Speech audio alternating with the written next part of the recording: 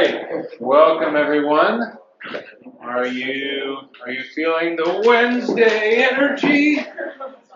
Yes, no, just me. Got to do what we can in the face of Minnesota spring. All right, lab 1 due 9 p.m. tonight.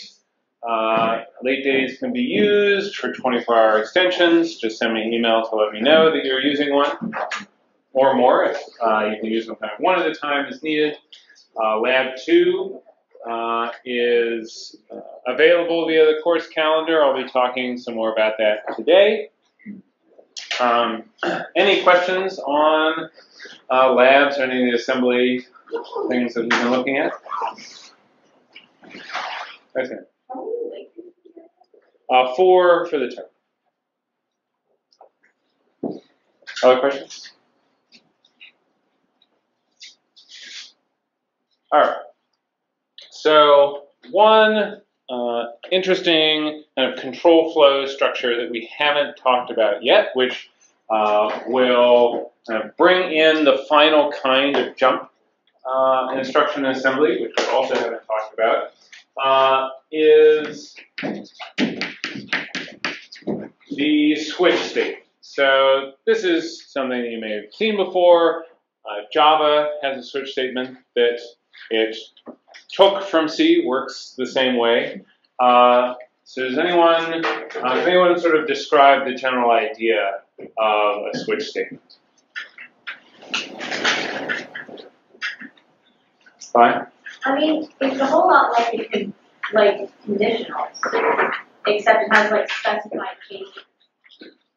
Yeah, it's a kind of different way of approaching maybe a big chain of if, else if, else if, else.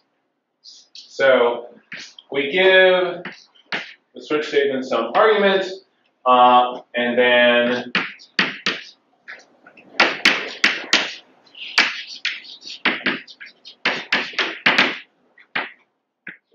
we have something like this. What kind of arguments can we give a switch statement? Can it be anything, or are there some restrictions?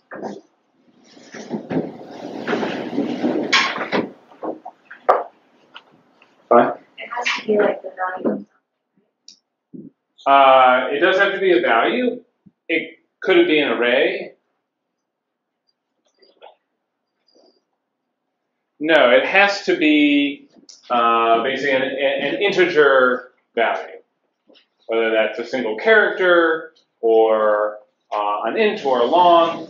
It's not going to be able to be a float, and it's not going to be able to be any structure. No arrays, no structs. Kevin? All right. So some sort of integer value. And then the syntax is we have some number of cases, and for each case, we put down a specific integer value that we're going to match with whatever the input is. So let's say I'm giving it some variable x. I might say in the case where x is 5, do this. In the case where x is 0, do this. And then default says, in all other cases, here's what you do. So we could have equivalently written something like if x is 5, else if x is 0, else. So it's kind of a different way of expressing this sort of chain of conditions. Question on this basic idea of a switch? We're not going for this, but what are the benefits of using a switch? Yeah, great question. We will definitely talk about that. All right, so here's an example of a kind of thing that we might want to use switch to do.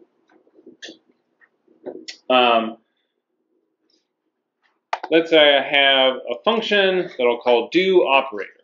It's going to take in 2 integers, and it's a function that should be able to do different things with those two integers. It should add them, multiply them, divide them, subtract them, do them as exponents. And to control which kind of operation this function performs, there's also an argument called op. And here, I could have just made op an integer and have like hard put in the code like the integer value 0, 1, 2, 3 that I'm matching it up with, but instead I've used the enumeration type in C, which just creates these names, add, sub, mul, div, exp, and assigns integer values starting with 0 to those names. So add is just kind of another name for 0, sub is another name for 1, and so on. Just a way of like giving different integer values different names for the operation that they're going to represent. And so when implementing this function, I use a switch statement to say, okay, based on what this variable matches, does it match the value for add, meaning is it 0, does it match sub, mul, div, or exp, then kind of return addition, subtraction, multiplication, division, or computing an exponent. Does this make sense, how this switch statement is being used here? So like in the previous, the simpler example on the board, we could structure this as an if-else if. So switch is not letting us express something that we can't do with if and else if. But I would say readability-wise, this is a little easier to read in terms of kind of the case-by-case logic. So there's kind of, say, a moderate kind of style thing. If we have a bunch of these cases, a switch can express that a little more legibly. Kevin? So I have a quick question about switch versus if and else. So in if and else, at least in Python, it goes like if, and then the next else if, and then the next else if, and it just goes down, right? Mm-hmm. For a switch statement, does it go top to bottom, or does it just jump?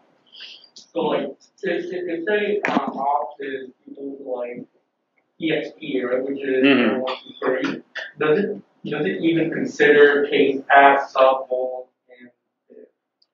Yeah, so this is a great question, and this gets to why, efficiency-wise, this sort of switch approach might actually get us a little bit of benefit, because you're exactly right that if we turn this big chain of if-else-if into assembly, we might get a whole bunch of like compare and jumps, kind of one after another as we check all the different cases.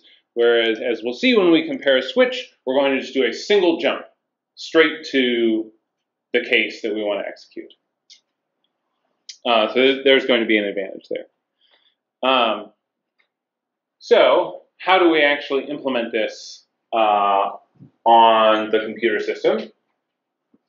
For that, we're going to have in memory basically a lookup table. So we can think of, there's going to be a portion of memory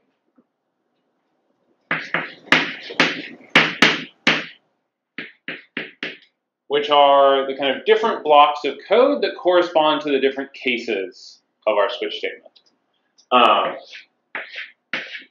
And they won't necessarily appear in the same, they don't have to show up in the same order that the cases are in the switch statement.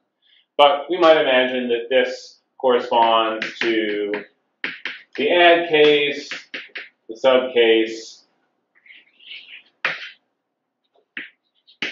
mul, div, x, and default. And the order of these, I've just picked an order. It's not necessarily going to be put in this specific order, as we will see. But we have some set of code blocks. And then elsewhere in memory, we have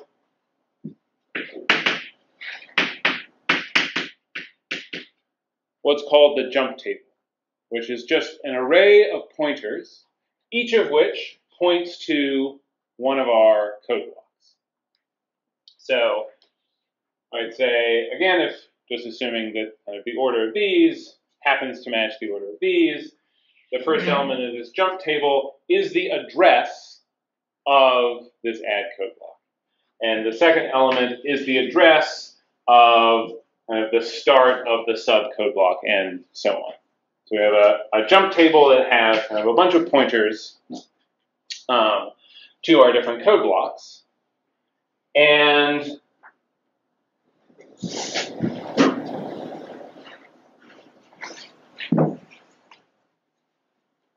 the final piece that makes this work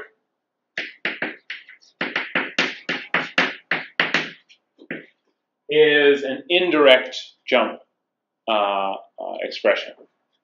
So let's say our jump table is located, just to pick a number,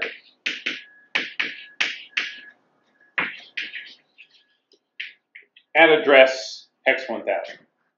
So the compiler has put the jump table in memory at address 1000.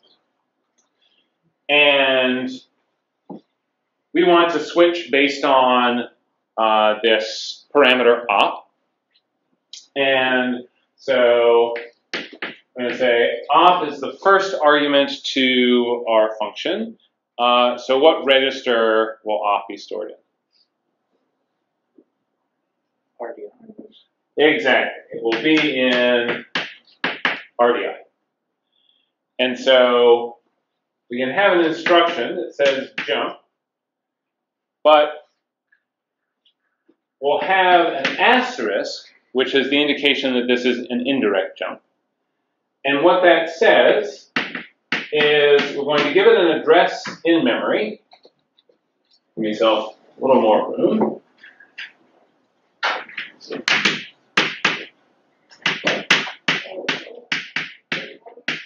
An address in memory that will look something like this. And what this indirect jump says is we're going to give an address in memory. That's where it will go look to get the address it should actually jump to. And so it says go to address 1000, which is where our jump table starts, plus the value of op times 8. Any ideas of why we would multiply this by 8? What was that? So the RDI will point to different 8-byte chunks where the pointers are, because that's how long the pointer is. Exactly. We're actually using op, this parameter here, which is going to be like 0, 1, 2, 3, as an index into this jump table, where kind of each element is an 8-byte pointer. So to kind of get from one element to the other, we go in kind of 8-byte steps. And so this says go to this address, and then basically dereference that pointer to like use that pointer, use the value in memory there as where we jump to. So like go to like this point in the jump table, there's some address stored there that is the address of sub, and that's actually where we jump. So we're kind of using this jump table to kind of look up where in memory the program should jump to. Fine. So basically the jump table is almost an array. The jump table is exactly an array of pointers. In this case, OP has to like go from 0 to 7. Yeah, so switch statements kind of work best when we have, when our cases are continuous or close to continuous. If the cases are all over the place, we likely can't do it with a jump table, and we're actually probably not going to use an indirect jump at all. But situations like this, where we do have just like an enumeration, and our cases are like 0 through some number, that's not uncommon. So this is helpful in that case. Why don't we need a $sign on that 8? So this scale part of the memory operand can actually only be 1, 2, 4, 8. And it's not a sort of, and the $sign is to distinguish between interpreting this constant as a memory address versus interpreting it as an integer constant. The scale factor is just always an integer constant, so we don't need kind of extra symbols to distinguish that. But yeah, this will always be literally 1, 2, 4, 8, kind of different sizes of data on our system. Can you explain the asterisk? Yeah, so if I didn't have this asterisk, this would be a direct jump, and it would jump to this address. So we'd start trying to execute the bytes in the jump table. The jump table is not code, so terrible things would happen. With the asterisk, we say this is a two-step process. First, go to this memory address, and then use the value you find there as where you actually jump to. Other questions?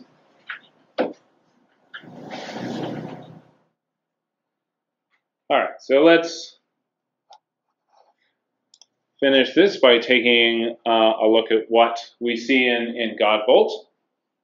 So I have the do operator function over here.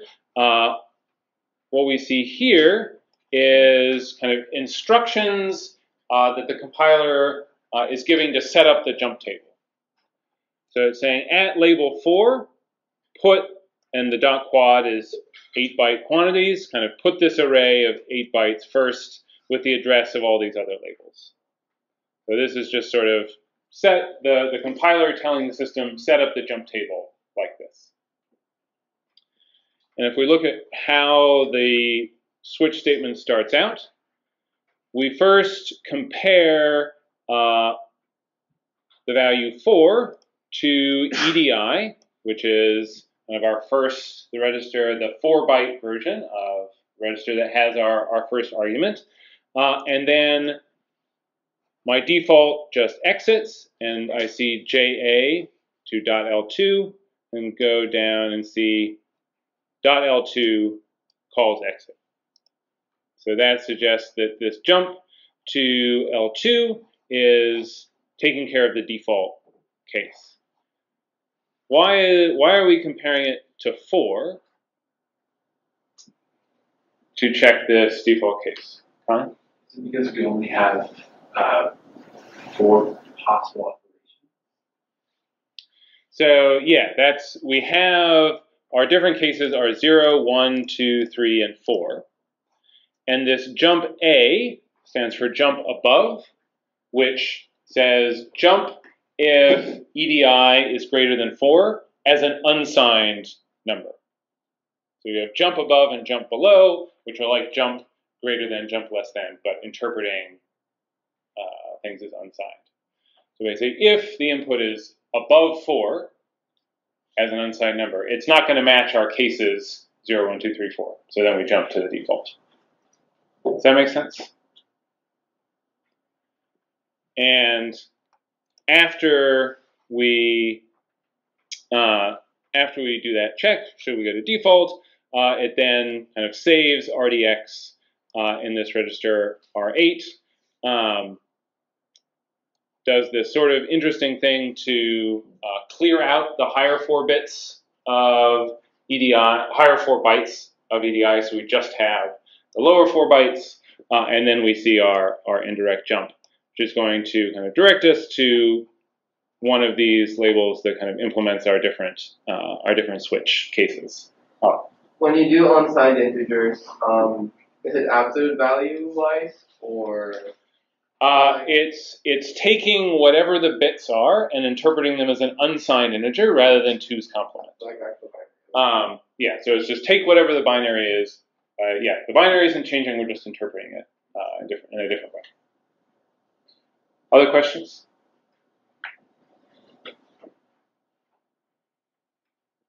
All right, and just to show you what the alternative looks like, if we have our if-else-if version, and we look at how that compiles, we see this just big chain of compare and jump, compare and jump, compare and jump. So we'd end up kind of doing a lot more compare and jumps in this way if we happen to need to go to one of the lower cases.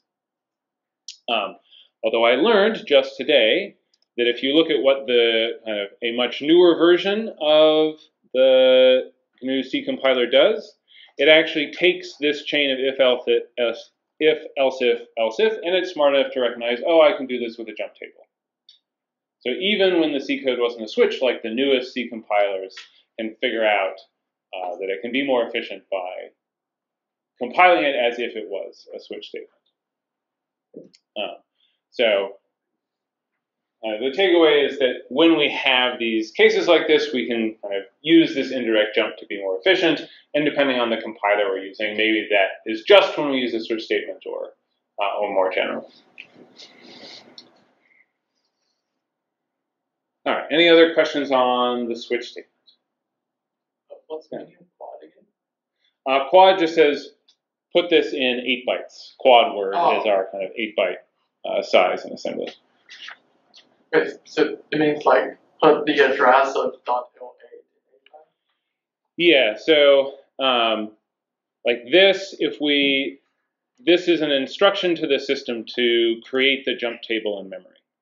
So it's saying whatever address you compile L4 to, at that address, have an array of 5 8-byte things, and the first one should be whatever address L8 is, the next one whatever address L7 is, and so on. So it's like instructions to the system to how it should set up this jump table.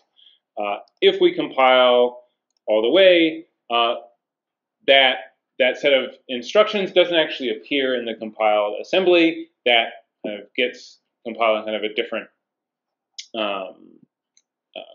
it gets compiled as kind of literally part of the data that's loaded in with the code. And those instructions we saw in those kind of directives we saw in the assembly are telling it how to do that. And we can see that the indirect jump gets compiled to a kind of specific address where this jump table has been put in memory, as kind of all our labels get replaced with specific addresses when we actually compile all the way.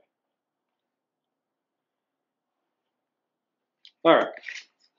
So now I want to talk about how we deal with arrays in memory, and also we're going to see some kind of new things about pointers in C. So if I have an expression or a declaration where T is a type, A is a variable name, N is a number, what does this declare in C? Why? An array of type T. Yeah, we have an array of things of type T, and how many things in the array? N. Yeah, we have n things. So how we declare an array. So if I had something like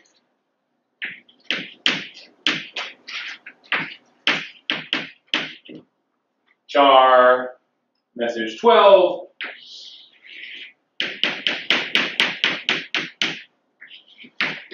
I get kind of an array of 12 one-byte characters where this variable message is the address of the start, and the address at the end here would be message plus 12. 12 bytes away from the start of the array. If I had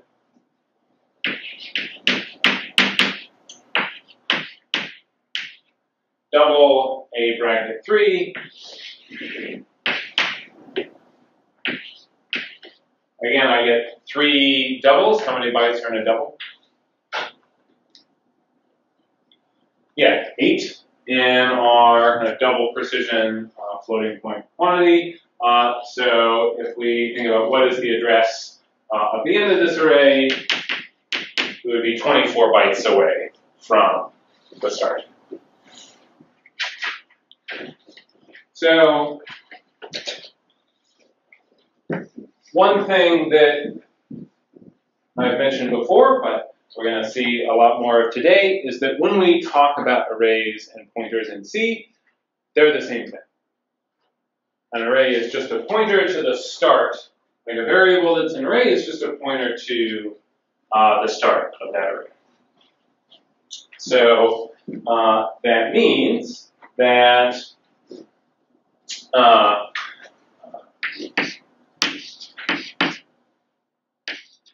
the expression x, yeah, so let's say if I have an array of 5 integers, I can initialize it to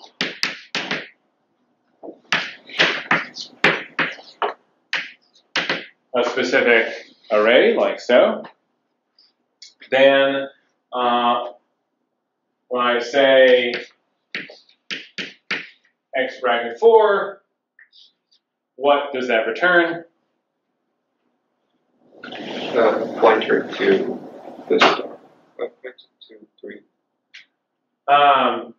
So if I'm kind of using the brackets with 4, that's going to like get the element at index 4. I'm seeing some people hold up as 5. And if I did, this is actually just convenient syntax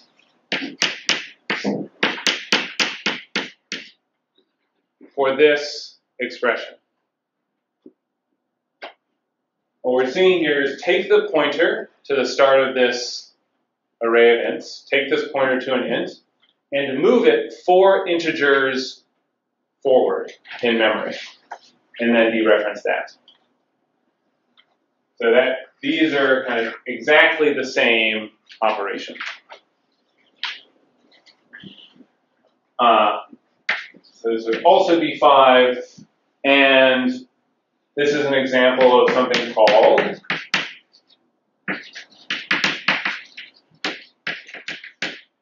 pointer arithmetic in C, which is that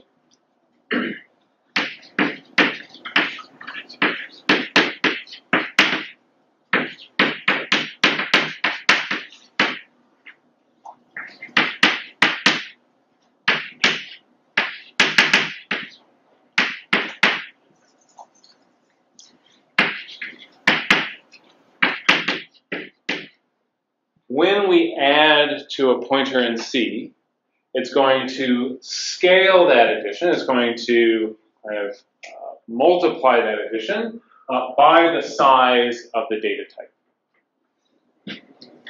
Peter. So like in this case, why is F4 now like F4 times the size of the integer? Yeah, so that's exactly right. That what this will actually do is add 4 times the size of an integer. And that's something that C is doing when we add 4 to a pointer to an integer.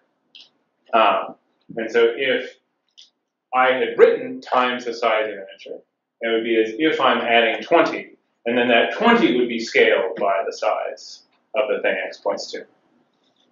So this means that when we add an integer to a pointer, we sort of move forward in memory that many kind of elements of that type.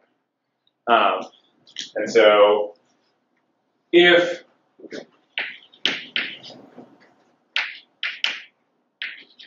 I did message plus 5, how many bytes would that add to the address of message?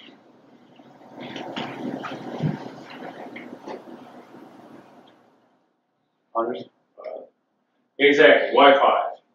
Those characters are 1 byte.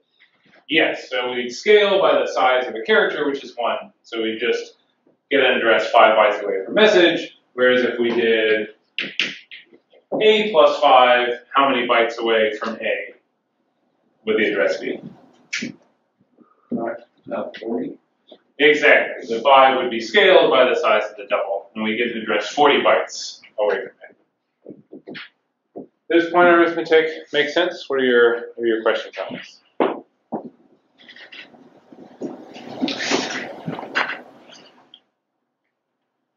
All right. Yeah, Marcus. So if you did since A plus 5 is out of range, what what's the what would be like the consequence of that? So just adding 5 to A just gives us an address that's past the end of this array, and just having that address, we have an address that points somewhere. If we were to dereference that address, there are various possible. The behavior is undefined because it sort of depends on what is in memory over here. Maybe this memory isn't being used for anything, and so reading or writing it doesn't cause any problems at all. Maybe it's storing something important, like the return address for a function, and now we've kind of badly damaged information the program needs. Maybe it's kind of outside the bounds of the memory our program is allowed to access, and so the operating system says no and terminates the program with a segmentation fault. So many different things can happen when we start doing stuff with memory we're not supposed to. Wow. So I think in a previous lab we've done something like indexing a pointer, and is that syntactically it's different, but does that encode for the same pointer arithmetic that's happening here? Yeah, so this is really getting to pointers and arrays. There's just no difference. So if we have x declared as a pointer to an integer versus x declared as an array, these things do the same thing with x, either way. And when we pass an array to a function, it is just passed as a pointer. There's just no difference between a pointer and an array. Other questions? All right, a little bit of practice. So I'd like you to think about the type and value of each of the following expressions. X plus 1, ampersand, x bracket 2,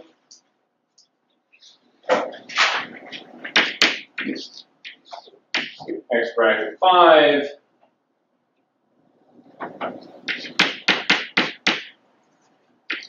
x plus I. So for each of these four, we're looking for the type and the value given this instantiation of x. So work with your neighbors to write down the type and value of each of these four. All right, let's talk about these different expressions. Let's start with x plus 1. Suggestion for what type of value we get when we do x plus 1. Is that just an integer? Why do you say an integer? Because x is a memory address. Yeah, so if x is a memory address and we add 1, we will still get a memory address. And so I might say that this would be a pointer to an int. As we started with a pointer and an int, and we basically moved it kind of one integer over. And so we're still left with a pointer just to kind of maybe the second element in the array. Does that make sense? Yeah, so if we put down a value, we might say a plus 4. Because we move kind of 4 bytes away from the address of the start of the array.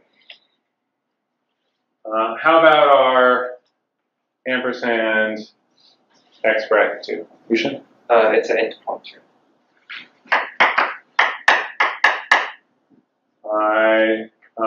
How did you get int star?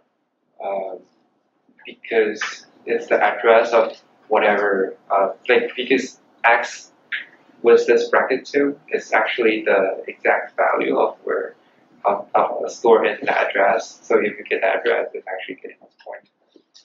Exactly. This gave us, in this case, 1. The second, the element index 2, and then we got the address of that. So we have a pointer to this integer 1. That would be an int star. What address would that be?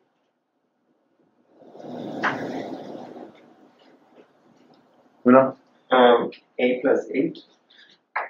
Exactly. I've moved 2 integers away from the start of our array. X bracket 5. That? It's a type int, and it's the value of the 4 bits after the array, so a plus 20. Yeah, it's whatever value is stored at a plus 20, which we have no earthly idea what would be stored there. It's past the end of our array. Doesn't mean we can't read whatever bytes happen to be there, but we just have no idea what they might be. Quite. So unlike other languages, he doesn't give you like an index out of bounds. Absolutely not. It's, hey, you're the programmer. You know exactly what you're doing. You definitely meant to access this, these 4 bytes past the end of your array. Yeah, so no, it will be just fine with that until, and so we'll let you kind of do out of bounds things that have bad results. How about this last one? X plus some integer variable I. It seems sort of weird because it kind of depends on what I is, but you're either a plus 4I as your value, as the int pointer, or so you can take this one. I'm not quite sure what happened if I is greater than 4, because then you're past the array of ints, so you don't know how much to scale it. Yeah, so that's a good point. Because x is a pointer to an integer, C is just going to scale this addition by the size of an int, so it's always going to be scaled by 4. But you're right that if a is greater than 4, we're definitely going to get an address that's past the end of the array, which, depending on what we do with that address, could be bad. Any questions on these four examples? These make sense?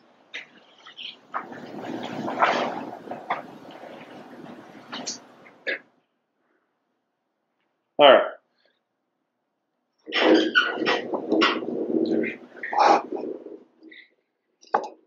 Today, I want to tell you about the first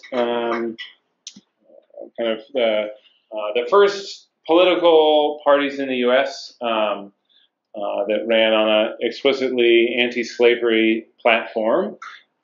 This began with the Free Soil Party, and former President Martin Van Buren ran as the candidate for the Free Soil Party. This kind of didn't really get much traction, but kind of started this this kind of political movement, and a bunch of different kind of small groups that held similar values came together to form the Republican Party, which ran its first presidential candidate, John Fremont, who was a kind of noted explorer, as a candidate, and had the catchy slogan, free men, free labor, free soil, Fremont. And he did all right, but did not win that election. You can see that the Whig Party, which former President Millard Fillmore ran as the Whig candidate, was basically completely defunct. And so Fremont lost to James Buchanan.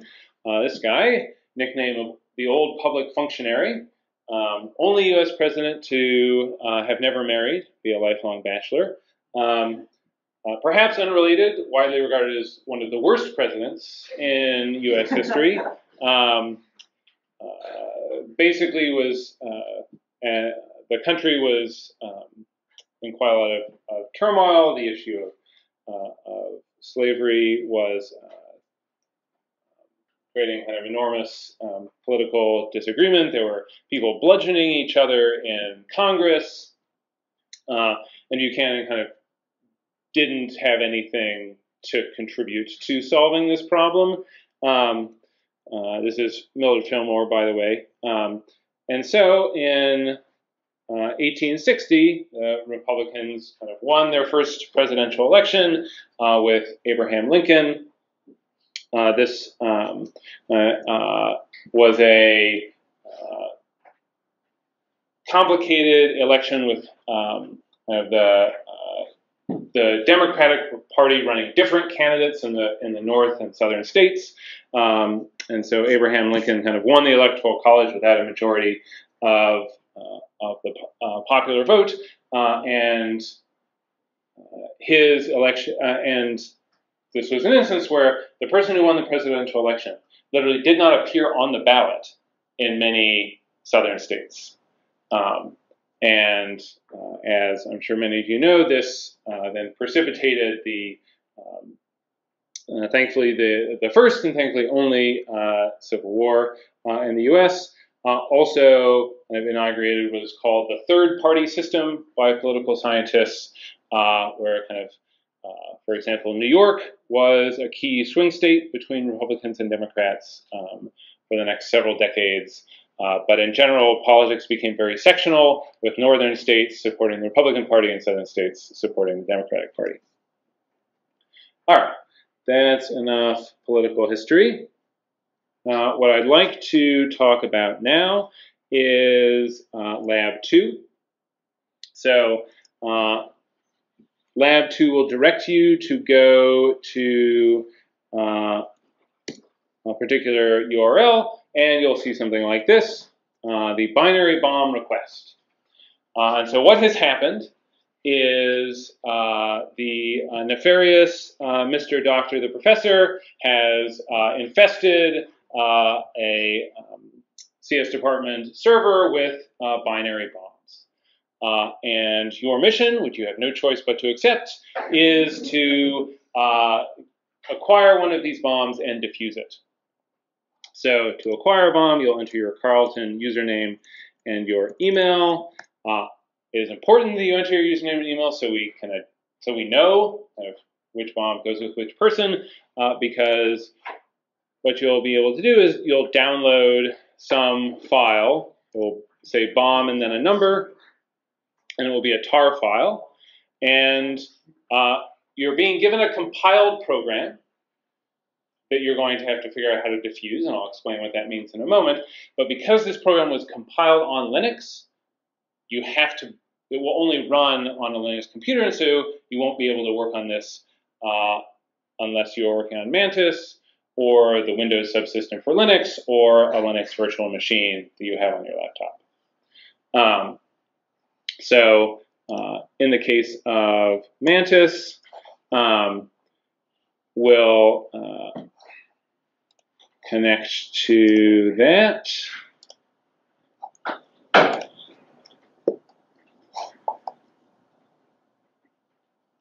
Once it connects, I'll want to open a folder.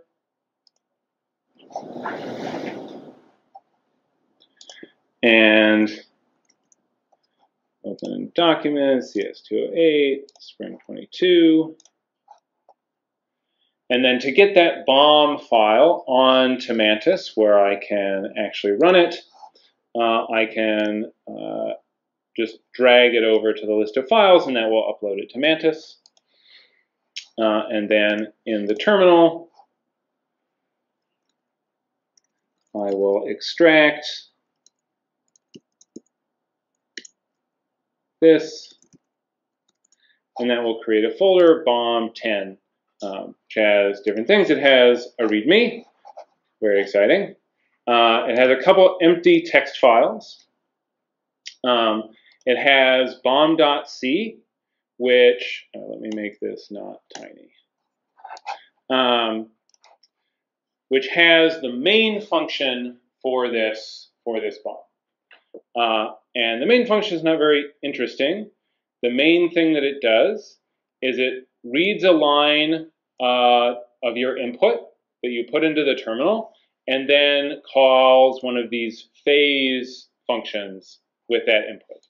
And the way this bomb is structured is that it has 6 phases, each of which requires a specific input to diffuse. And so your task is to figure out what inputs are required to diffuse each phase of the bomb, and they go in order. So you have to diffuse phase 1 in order to arrive at phase 2, and so on. And so we can look at what this looks like when I run it. So I say /bomb, prints out a message, welcome to my fiendish little bomb. You have 6 phases with which to blow yourself up. Have a nice day. Please don't explode. Fortunately, that was not the diffusing phase. It says, boom, the bomb has blown up. Your instructor has been notified. It does indeed notify me. However, there is no penalty other than I will know when you explode a bomb.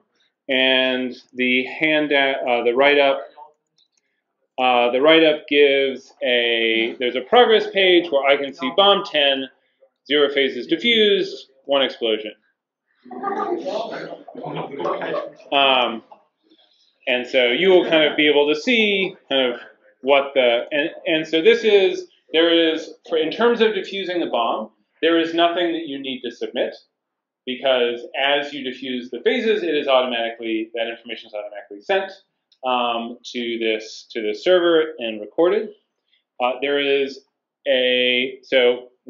Running this bomb requires an internet connection. However, there is another file, bomb-quiet, which is exactly the same as the bomb, except it doesn't try and automatically send any results. So if you can work on this without an internet connection by using this bomb-quiet file, and you just need to run it and diffuse it with the one that talks to the internet at least once in order to get the results sent in.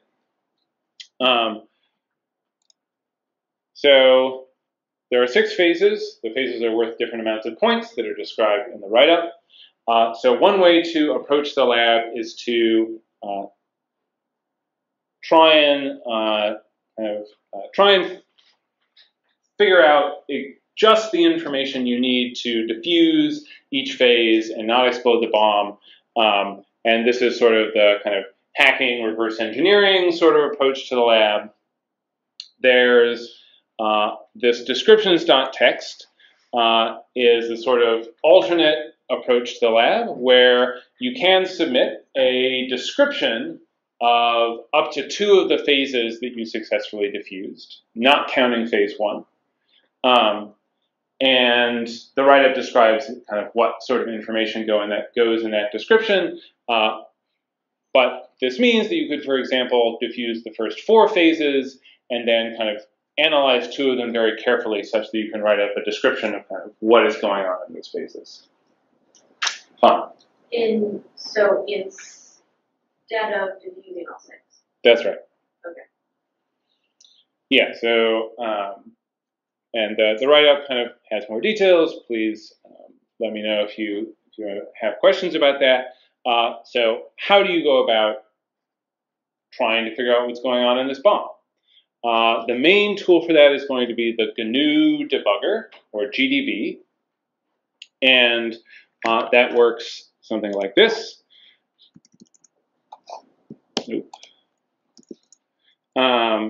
I run GDB and then the executable bomb. And if I have something in GDB and I just do run, it will run the program. But it will just run the program normally. I still ask for an input. I still blow up the bomb.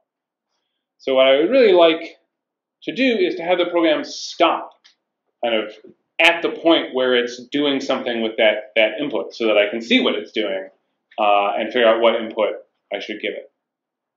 And to do this, I can use what's called a breakpoint, which is tell GDB a specific spot in the code that I want it to stop, that I want it to pause the program so that I can see what's going on. So I do that by break, and I'll give it the function name of phase 1. It's kind of first function that takes the first phase of the bomb. So now it's set a breakpoint there, and so now if I run it, it asks me, here we go again. But now it has, before it blows up, it has stopped at phase 1. So there are a few things that I can do here. I can run the command layout ASM, or layout ASM, to get a view that shows me the assembly of the function that I'm currently on. And I can also do layout rig to also have it show me some of the registers. And Now, the other thing I can do, another useful thing I can do with GDB is to go through this function a single line of assembly at a time. It's often called like step through the function. So if I run step I, short for step instruction, that's going to go kind of one instruction forward. So I can see that it subtracted 8 from the RSP register, and now it's on this register that's moving this hex number into ESI. So I might wonder, well, what is this hex number? I can print out the hex number and showed me the value in decimal. That was not particularly informative. GDB can, as an aside, just act as a converter. If I give it a decimal and say print /x to tell it to print in hexadecimal, it will give me that. I could print /d for show me what is hex.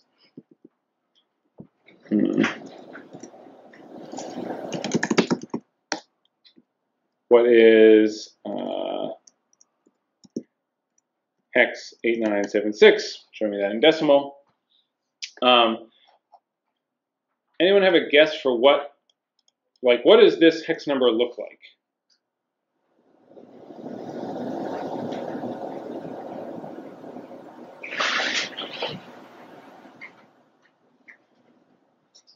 Fine.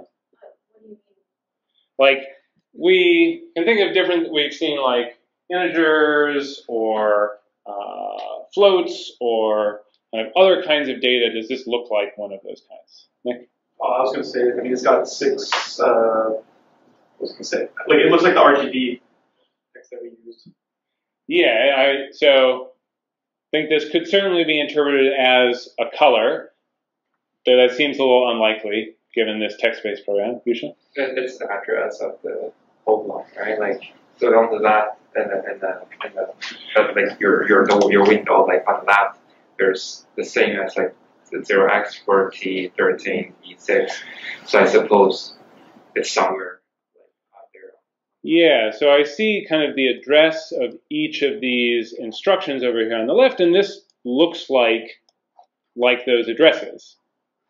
So in addition to printing things in GDB, I can use the X command to examine something, basically dereference a pointer and to show me what's at that point in memory. So if I examine this value, I see 92. So this is showing me what's there as a decimal. What are other kinds of things that can be stored in memory? Could be a character. So it looks like it's thinking that there's a, oh no, this is not 4058. This should be, it's just the wrong number, 4031A0. So looks like there's a capital I, if I interpret the byte there as a character. What other kinds of things are stored in memory?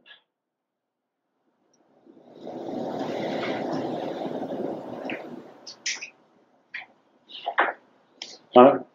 Sorry, I don't have the next answer, but I'm curious, why was it I? I thought, like, we got 6 hex numbers for one car. I thought it was... Yeah, so this is the address. Right.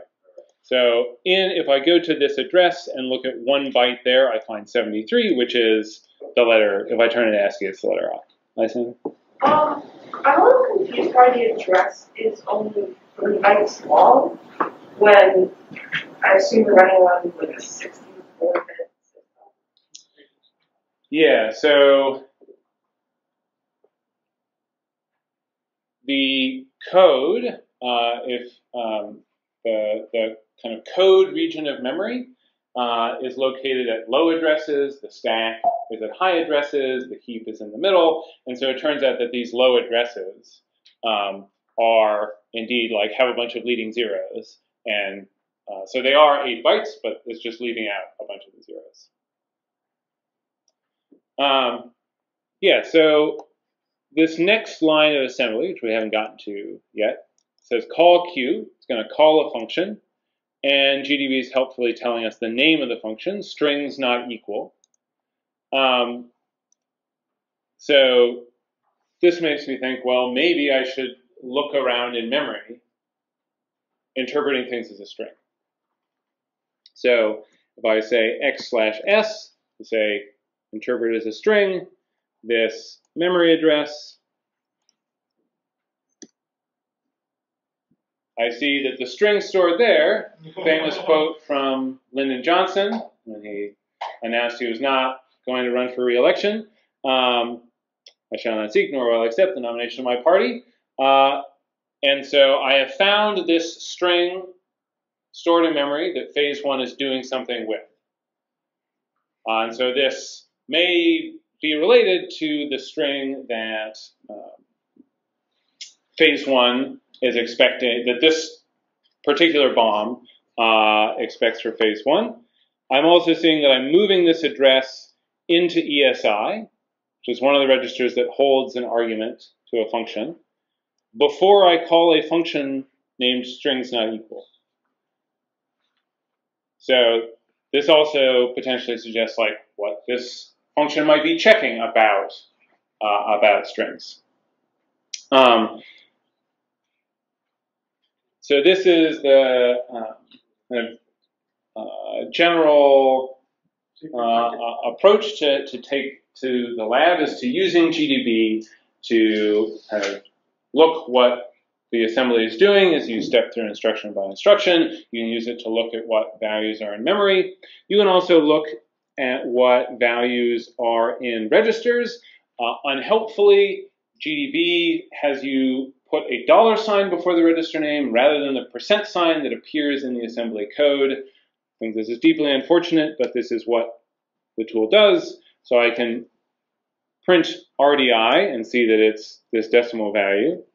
But if I examine RDI, I see that it in fact has a string in it, and it's the string that I entered when the bomb kind of prompted me for a string. So I can look at register values, look at what's in memory, step through instruction by instruction, and through this process, figure out what input does this phase need, such that the function returns without ever calling explode bomb. So I can see that there is a jump before a return. The jump is to phase 1 plus 23, which I see here. So as long as I get this not to jump to explode bomb, the function will return without exploding, and kind of go from there.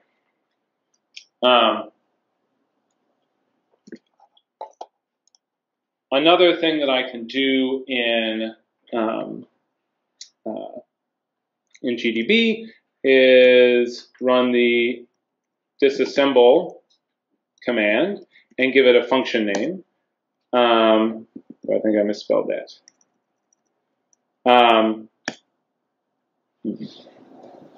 Interesting.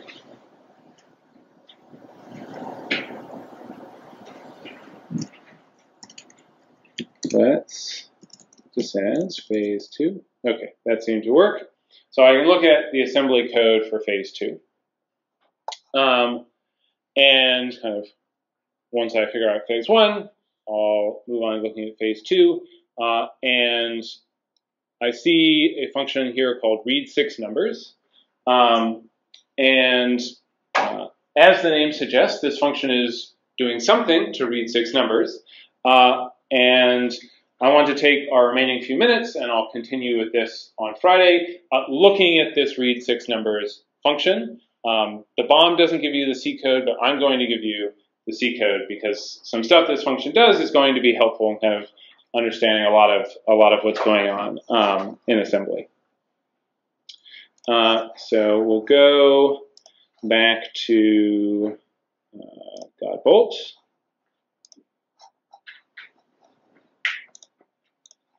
And start by looking at this function here. So I have a main that declares an array of 6 integers and then calls read 6 numbers, passing it a string and this array of integers. Note that the read 6 numbers takes this array as a pointer to an integer because that's in fact what the array is. Just a pointer to the first element of numbers. And then it uses this C library function, which came from this standard I/O, called scanf. So if I said I want to parse a string, what would I mean by that? Fine. You want to like take the characters in a string and turn them into values of a different data type. Yeah, I want to take some string, like break it up, and as the name of this function suggests, I want to take a string and like break it up into 6 different numbers. And so this scanf, super useful function that can take a string and then take a second string that tells it how to break up the first string, and then it will kind of match up the parts of the first string with spots in memory.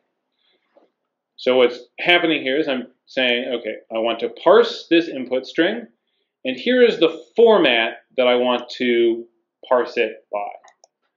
And it uses the same kind of format specifiers that printf does in C, and in fact the same like /d or /x or /s that I was using in GDB. Those same letters are kind of used throughout all these tools, where D just means decimal number.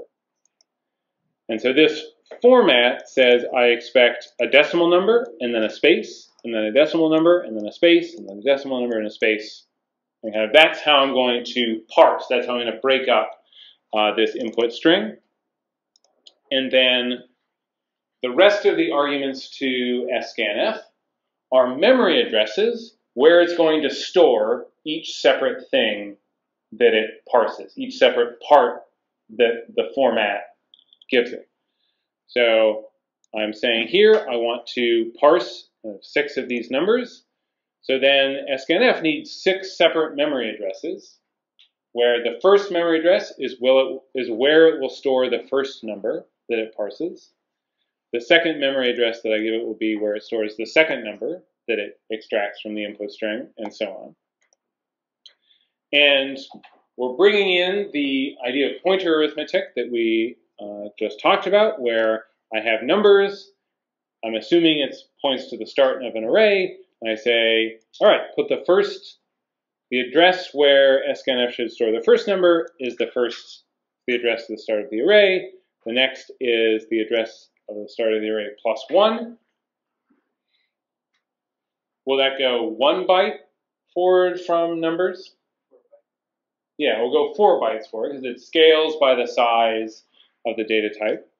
And so we can see that scanf is just kind of taking the address of each kind of different elements of this array numbers as all the spots where it should stick these numbers that it's extracting from this input. So can take a look at the assembly here. And so we'll start just looking at the main function.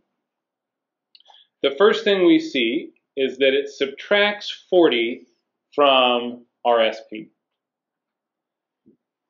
This is how memory is allocated on the stack.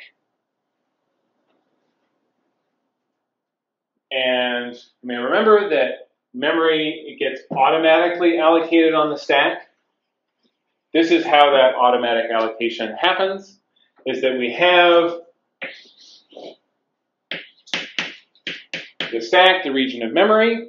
We have this special register, RSP, the stack pointer, that just stores the address that is the boundary of the stack. And because the stack is stored at high addresses in memory, to add space to the stack, we simply subtract from RSP that has moved down, and now a larger region of memory is considered part of the stack. So in order to make room for kind of to allocate space for this array of 6 integers, it's going to be this kind of local array on the stack. The program, in this case, subtracts 40 bytes from RSP. Like why specifically 40? I'm happy to, it's not very interesting, but there's some kind of way the compiler is deciding that it should be 40. And we know that stack memory is automatically deallocated, and that's simply done by adding that same amount back to our stack point. So at the start of the function, we subtracted 40, we kind of added new space on the stack for this function, and then at the end, we deallocated by just moving the stack pointer back up. And now that part is no longer considered part of the stack and could be reused for memory on the stack that's allocated in the future. So that's where I'll leave it for today. We'll pick up next time getting into the assembly for this read 6 numbers. I encourage you to work on phase 1, get a bomb, work on phase 1 for Friday, and then on Friday we'll talk more about concepts you'll need for the rest of the phases. I have office hours starting in half an hour. Otherwise, I'll see you Friday.